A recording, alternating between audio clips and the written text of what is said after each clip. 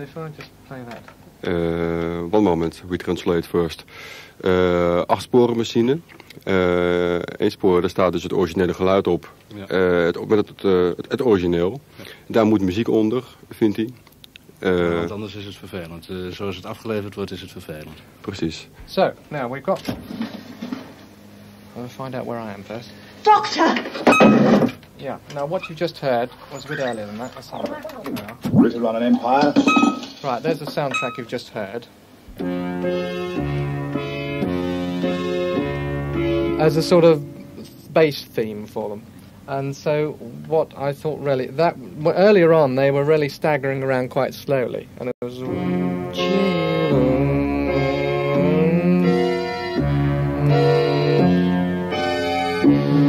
that sort of thing. So I thought, well... There we are. Danger, the doctor's in danger. Then we got that. Doctor! So we're gradually building up the music. And you're building up? One at a time, on each track. Then added to that bass. The doctor's in danger.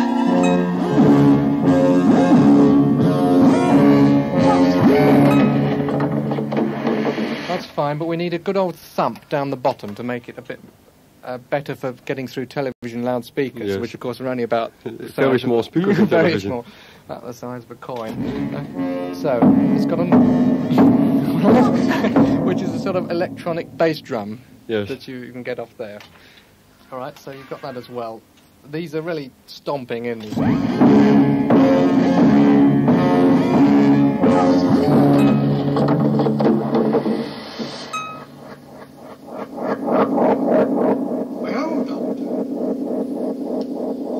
Is a surprise. So you can hear that now we're gradually filling up our original thing with music. And then that gets mixed down from the 8-track tape machine to normal tape.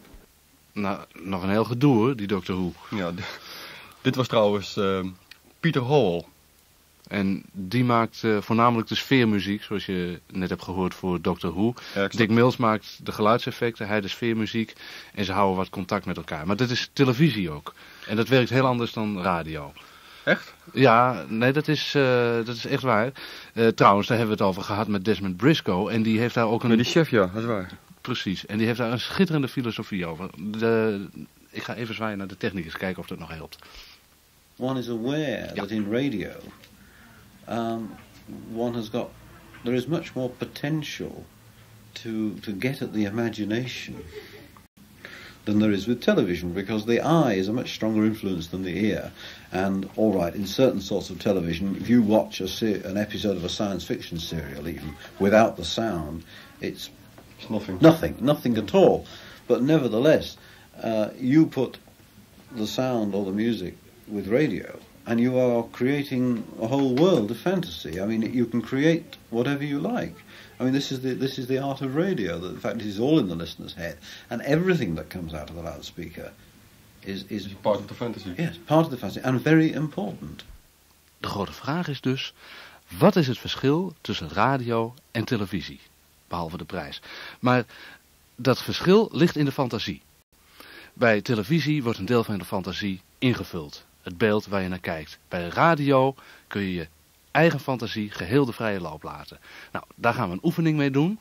We draaien een stukje van Dick Mills. Daar laat je je fantasie de vrije loop. Ondertussen lopen Brom en ik even naar de studio van Peter Howell.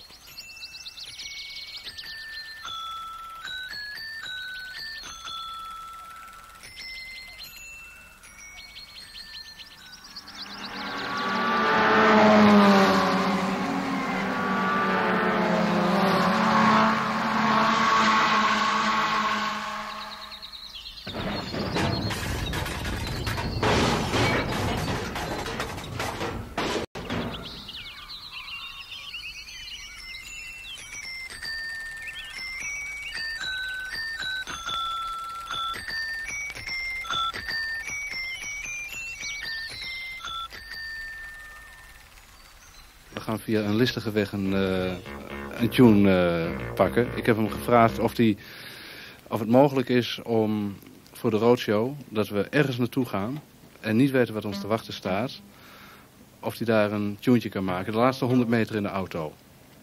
Wat hij er dan onder zou zetten. Je bedoelt, we rijden ergens naartoe. Ja?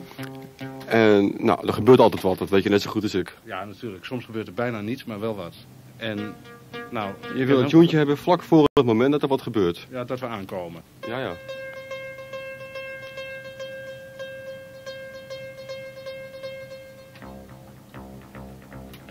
Ja.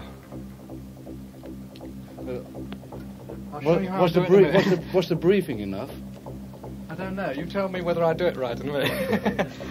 Je hebt het hem uitgelegd, wat je wilt. Ja.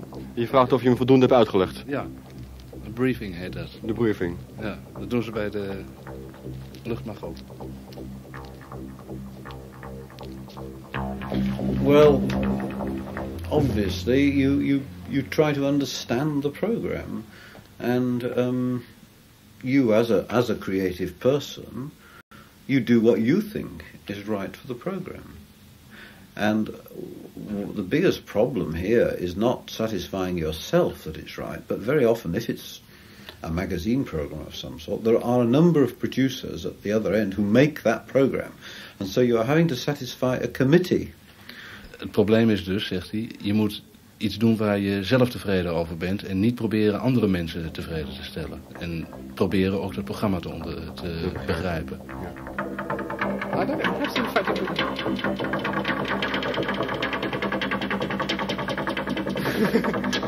Right. Now that's really made life very difficult because I can't hear my own.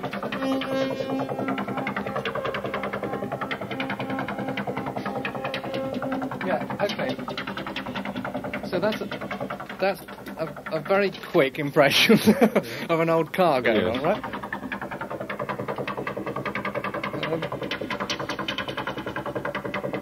God, it's a really old car. I mean, in England, you'd have to register that, actually. Yes.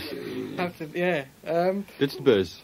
The basic. That's the basic thing, right. Now, on top of that, you want to get the feeling that something's going to happen. Well, it can be a big thing or a very small thing. Yeah.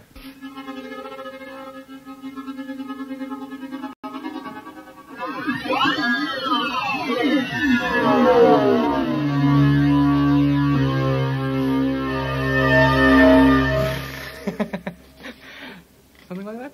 Yes. Yeah, something like that. Well, I don't know, the briefing is okay, huh? But as I say, it's the first time I've ever been asked to do this live. It's the first time. Yeah.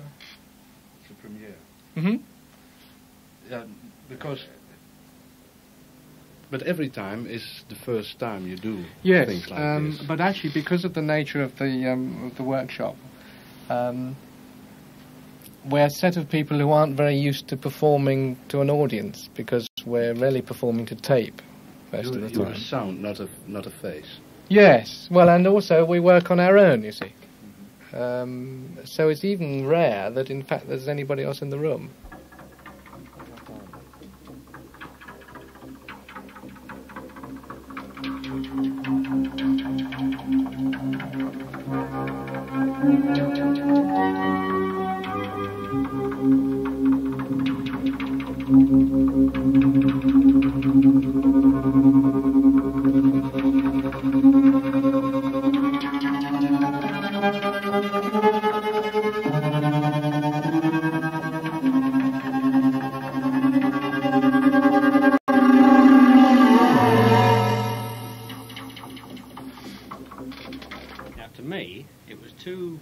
People sitting in the car, as in a gangster film, waiting for their victim to come round the corner, right? But instead, when the music finished, there's on the car window, and a policeman. And the policeman says, "I'm sorry, sir, you can't park here." Leuk, hè, hier? Ja, zeer. Ja, we zijn nou... We zijn bijna rond, hè? Ja. Hé, maar jij weet nou wie wat maakt, hè? Van wie is deze deun? Dick. Nee. Desmond. Nee. Pieter Howell. Nee, dit is een val hoor. Het is van Delia Derbyshire en die werkt er inmiddels niet meer. Ja. Dat is ook voor een tv-programma geweest dit. Ja, maar ik denk als je hier lang bent, dat je die stijlen gewoon kunt onderscheiden. Ja, heb ik nog een stukje van bewaard. Dat zei Dick. Each of us has a different way of working, and each of us has a certain style.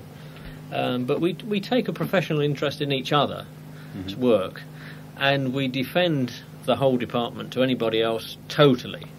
Yeah. People can say, "Oh, I didn't like Peter's music very much," and I say, "It was marvellous," even if I didn't like it. Well, I'm allowed to say I don't like it. But that's inside the department. Yeah, that's right. No, we are. Hoe laat is het eigenlijk? Ja, die klok doet het niet. Nee, is het hier nou een uur vroeger of een uur later? Ja, dat weet ik dus niet. Want het dat zou jij toch bijhouden? Het moet tegen 9 lopen, maar... Ja, zal ik eens bellen? Zal ik eens bellen? Ondertussen gaat de tijd voort. We moeten of zeggen van, we zetten er nu wat tussen... Ofwel, we zijn al over tijd.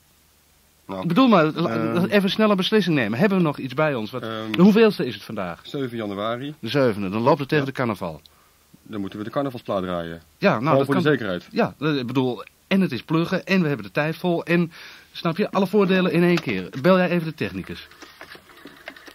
Hello, yes, quickly. This is Tom. Can you start the yellow record there? Yellow record, ja, yellow tape. Tape. Lijkt alles anders dan het was, dan komt je neusje wel van pas. Dan val je toch vaak op je bek, en ja, dat is dan niet zo gek. Gebruik je neus waarvoor die is, de snuffel ook een ander is. Gebruik je neus waarvoor die is, de snuffel ook een ander is. Lijkt alles anders dan het was, dan komt je neusje wel van pas. Dan val je toch vaak op je bek, en ja, dat is dan niet zo gek. Gebruik je neus waarvoor die is, de snuffel ook een ander is. Gebruik je neus waarvoor die is, de snuffel ook een ander is. U wordt niet begrepen? Begrijpt een ander u niet? Dan wordt het tijd voor een toegepaste cursus geurenkennis. Al binnen enkele dagen ruikt u iemands bedoeling. Mensen zullen u bewonderen om uw inzicht. Uw promotiekansen stijgen. Vraag dus nu een proefpakket aan.